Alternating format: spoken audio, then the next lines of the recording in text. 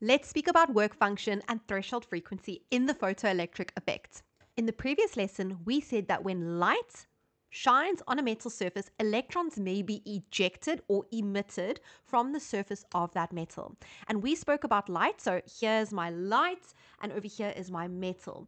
We said that light contains photons, and photons are packets of energy found in the light. And when that light with the photons shines on the metal, the photons gives its energy to the electrons over here, allowing the electrons to escape from the metal. However, this does not always happen. So in this lesson, we'll discuss when it does happen versus when it does not happen. And it's all got to do with the metal and the properties of the metal and how that compares to the light. So just a quick recap. Remember, as I said, light consists of photons or packets of energy, which are found in the lights.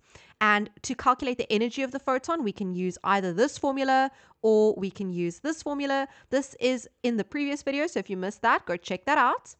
And then when the photons hit the metal surface, the photon gives its energy to the electron, potentially. This allows the electrons, remember electrons are negatively charged. So these little blue things, they all have negative charges. Currently, there's a force of attraction between the negative electrons and the positive protons. So here's the protons, the positive proton kernels, and these little blue things are the electrons, and opposites attract. So they're attracted to each other, and that's how the electrons are held inside the metal.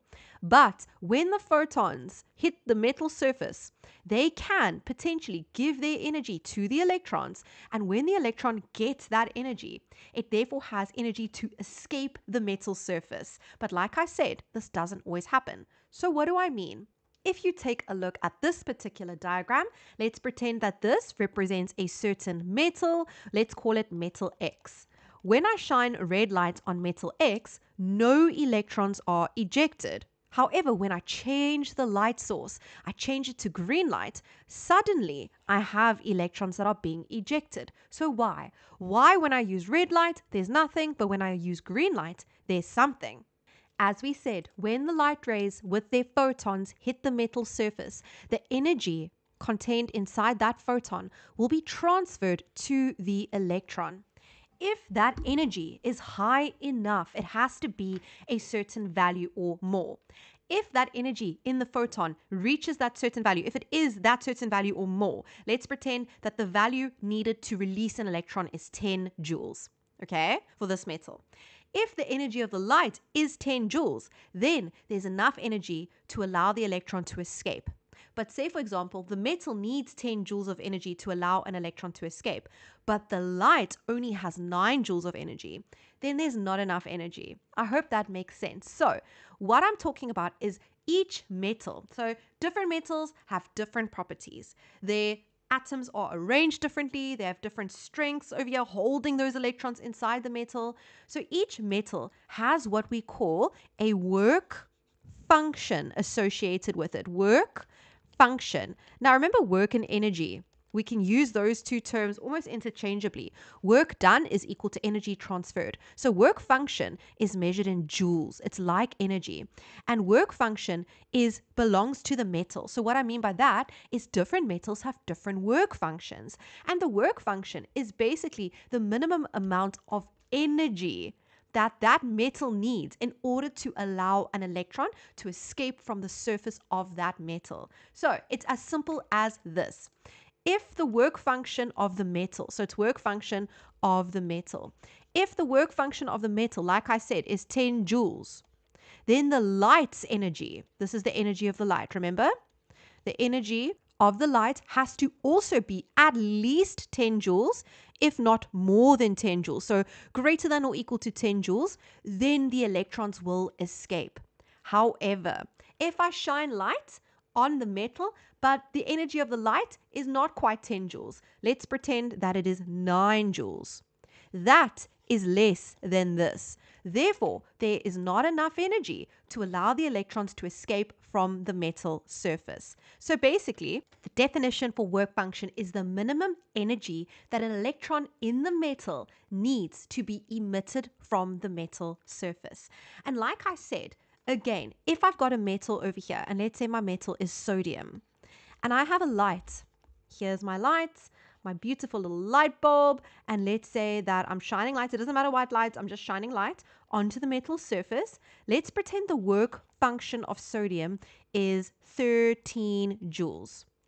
If my light has an energy, so the energy of my light is anything less than 13 joules. So even if it's 12,99 joules, because the energy of the light is less than the work function, no electrons will be ejected. However, as soon as I take the energy of the light and I make it equal to 13 or bigger than 13, then there's enough energy to allow the electrons to escape from sodium. So if the photons here have 13 joules of energy, the incident photons, which means the photons in the light shining on the metal, if they have an energy of 13 or more, then electrons will be ejected from the surface of the metal.